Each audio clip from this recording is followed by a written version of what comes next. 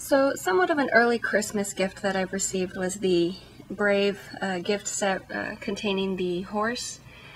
I actually had been looking for this. My brother actually ran across it and was kind enough to pick it up for me, so we just considered it a Christmas rather than saying I wouldn't have to pay him back, which I had offered to do, but that was very nice of him.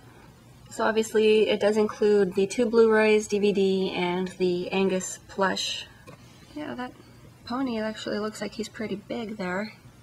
I'd definitely say the outside box art is very pretty. I usually just toss these, but this one actually almost has me wanting to hold on to it, but yeah.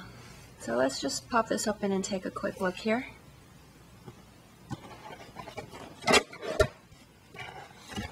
And I usually struggle getting these out of here, so hopefully it won't be too bad today. Oops, and my fingers are already stuck. Okay, so there we go. We have some gloss finish embossing on the actual case. It's actually pretty nice looking here. And we actually have some sparkly stuff going on in the back, so that's always a plus, especially if you're a girl, regardless of age. Everyone likes the sparklies.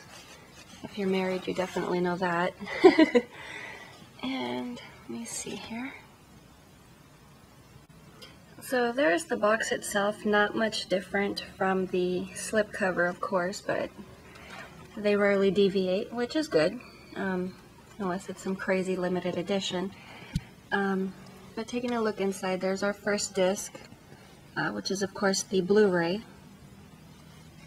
And I like how they have this whole flip thing that's going on here, if I can catch that. There we go. There's the bonus materials for the Blu-ray and the DVD. So all in all, fairly nice. So there we go, the poor prisoner inside the box, and you can kind of get an idea of how big that guy is, since his back end actually reaches behind the actual Blu-ray there. But let's see if we can get him out of there. So he pretty much looks like a crazy poofy mess, and my backdrop kind of probably doesn't help. He just looks like white pom-poms floating. But if you can see, there's sort of a protective wrap around his neck to keep his long hair from just getting messed up and poofing about, I guess. His tail is actually long enough. I have very bad lighting here, but it's actually been tied into a knot and has been looped around his leg, so that's obviously a very long tail as well. There's your Brave tag, once again, near the plush's rear.